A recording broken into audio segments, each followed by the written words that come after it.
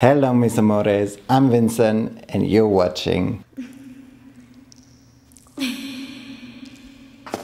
Today I thought it would be nice to continue a series that I've started years ago probably, and I think there have only been maybe 2 videos in that series, but it can keep growing. I really enjoy this series just because it's more so for lazy cooking people. Maybe lazy is the wrong word also. Time efficient. Not even necessarily, it depends on the recipe, but more so I like my kitchen clean whenever I cook, especially when I eat. Like, I can't eat if the kitchen isn't clean. Only using one pot for that really helps. So maybe it's not lazy. It's lazy in a way that you don't have to clean multiple pots and stuff. So that's nice. And for that reason, here we are today, judging more of those recipes. And without further ado, we're gonna start with the first one, which I've only chosen because it looks like something that I really enjoy. And that is a mushroom risotto. Thinking about it, a mushroom risotto really also is a 1-pot recipe because you don't need more than that. We're gonna make a 1-pot creamy mushroom orzo without the cream because it's vegan. Oh. Is it gonna be creamy? No. Yes. There's no cream in there. Okay, show us. Oh, tension's rising. Damn. I work well under pressure. Do I?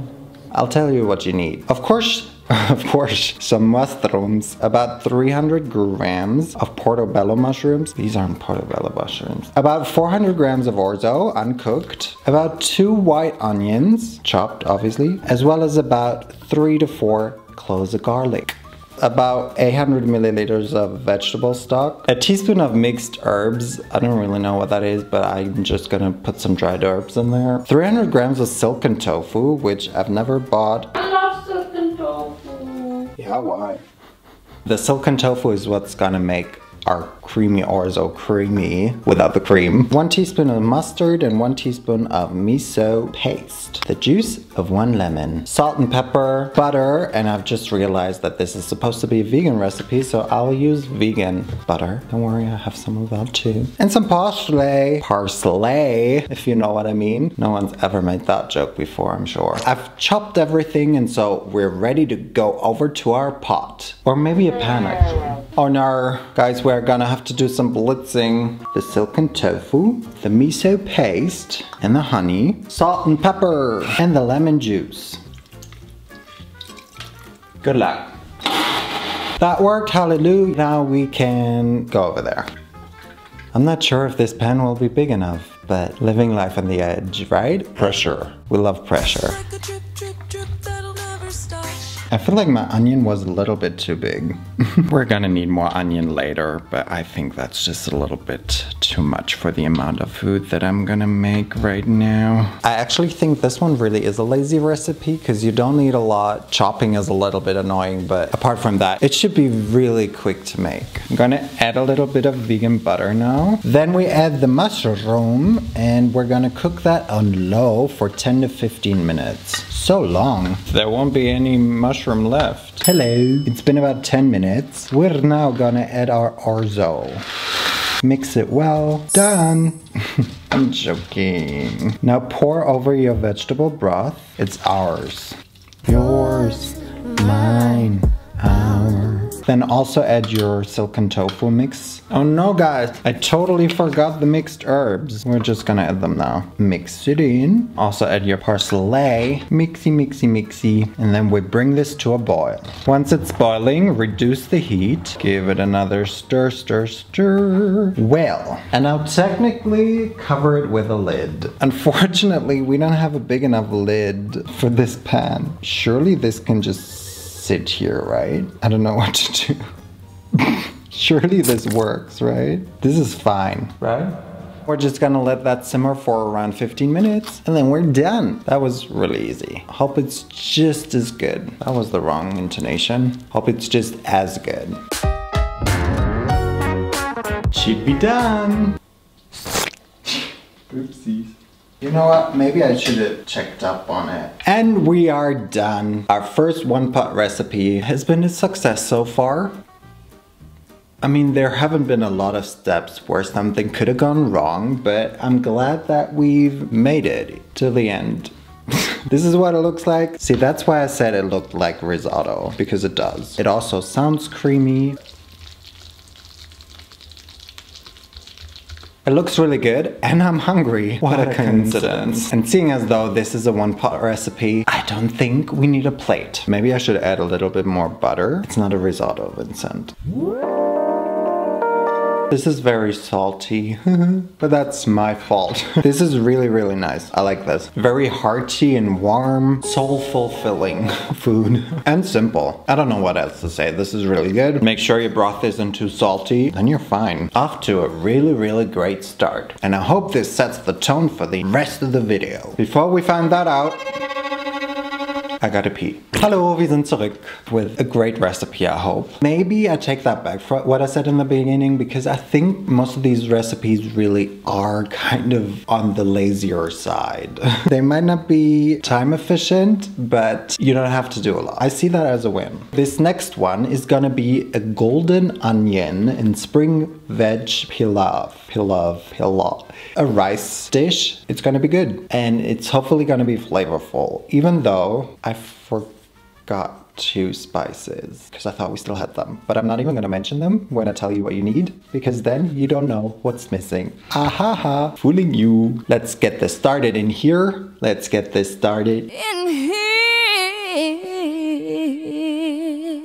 We're gonna start off with the rest of our onion and some crushed garlic. So technically, you're supposed to peel the onion and discard the first tougher outer layer, then halve and slice as thinly as possible. I'm left with this onion from the first recipe, but do as I just said. 100 grams of fine green beans, 1 teaspoon of cumin seeds. I'm just gonna take a bit of ground cumin.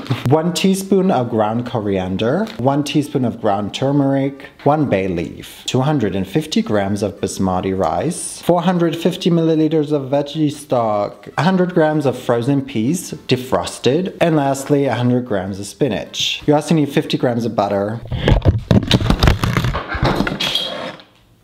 And chaos. Chaos is essential. That was the knife. The first step takes a while, so let's get it started. You know, I live for the thrill. The thrill of it all was Sam Smith. Forgot how that song goes. And the thrill of it all. Running out of pans. This is the second pan we're using. I'm not certain how well this step is gonna go, seeing as though our onion looks a bit different. We're just gonna pretend that it looks how it's supposed to look. We start by heating up some butter, add the onion, and a good pinch of salt. And now, medium heat, we stir until it becomes golden brown and caramelized, which can take up to 30 minutes. I'll see you then. Goodbye. Adios. Hasta luego. Y nos vemos at some point.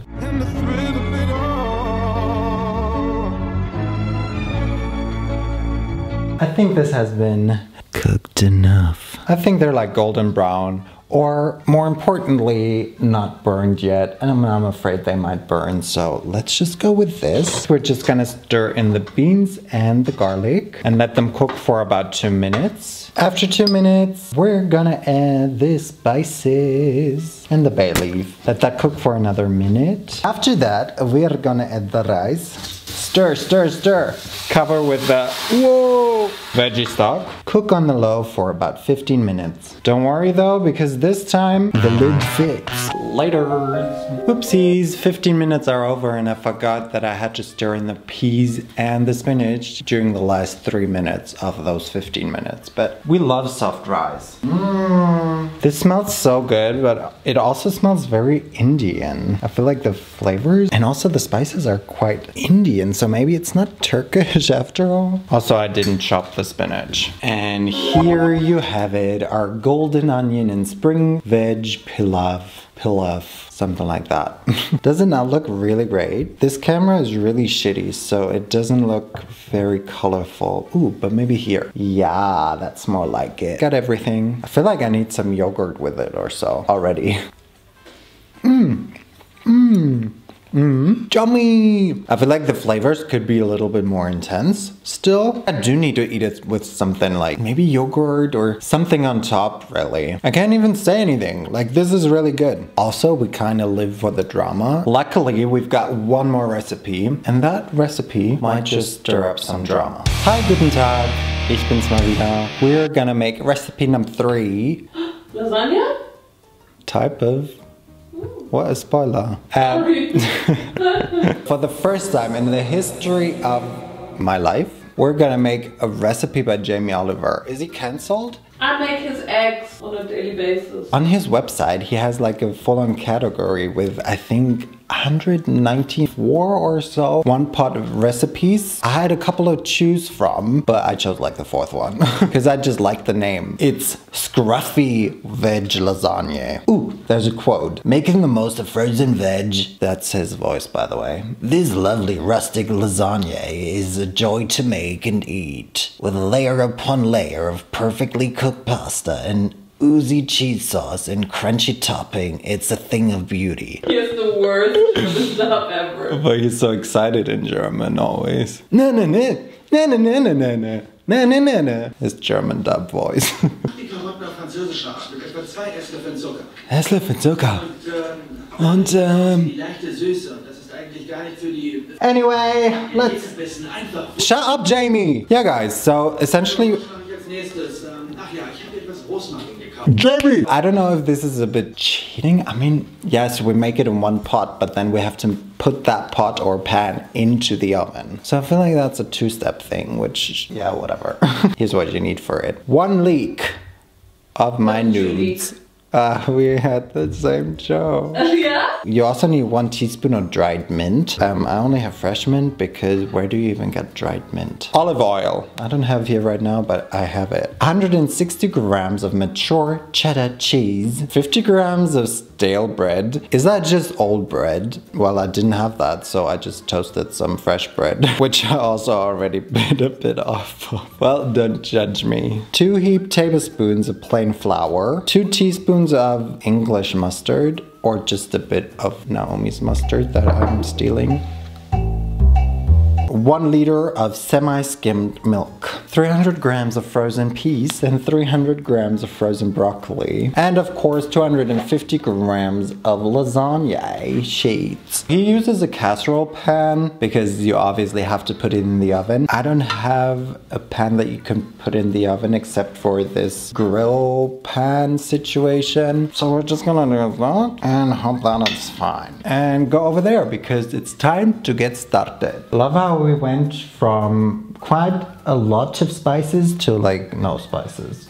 You can already preheat the oven, by the way, to 200 degrees Celsius. Into our wannabe casserole pan, we're gonna put some olive oil, put it on like medium heat. Then we are going to add the leek and the mint. Nothing happens. We're gonna season it with salt and pepper.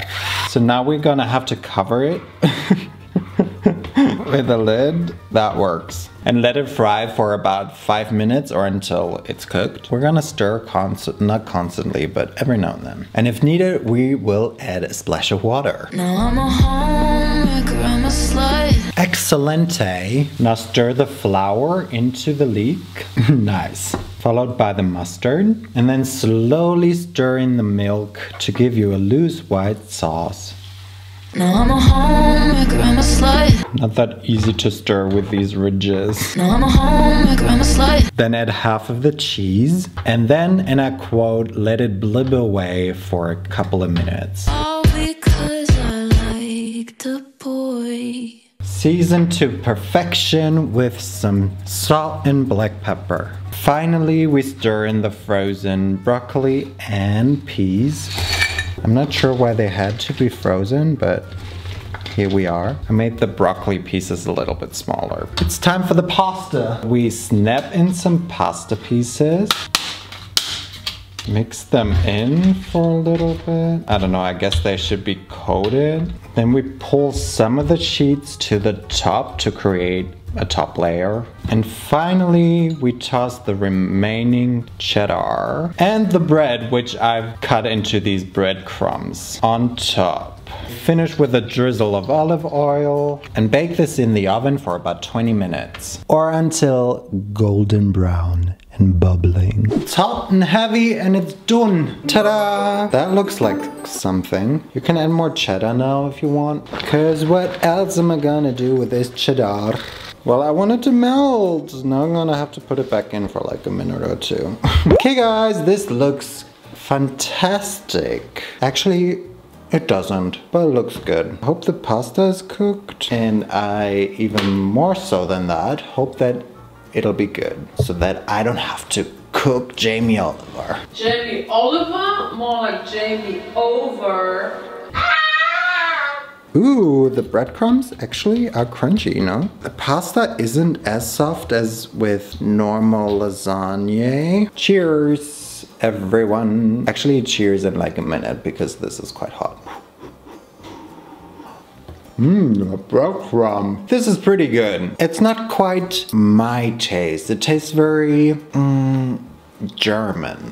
With the leek and broccoli, it's giving German. I really like the breadcrumbs in there actually. Yeah, maybe this also needs a bit more seasoning, maybe some garlic. But I feel like if you've got a family and are quite busy with having a family, this could be a nice family dinner because it is fairly easy and quick and tastes good. And honestly, with the amount of work and ingredients that we put in, which is both not a lot, I think we can be really happy with the result. These breadcrumbs really do it for me. Period. Before my tummy riots a little too much, I'm gonna leave this video here with 3 really successful recipes. But if I remember correctly, all of the one-pot recipes that I've created thus far have been quite successful in general. I think my favorite one was definitely the mushroom one. This here is nice as well. And you know what else is nice? Seeing me here. La próxima vez. Thank you so much for watching this video. Bye guys.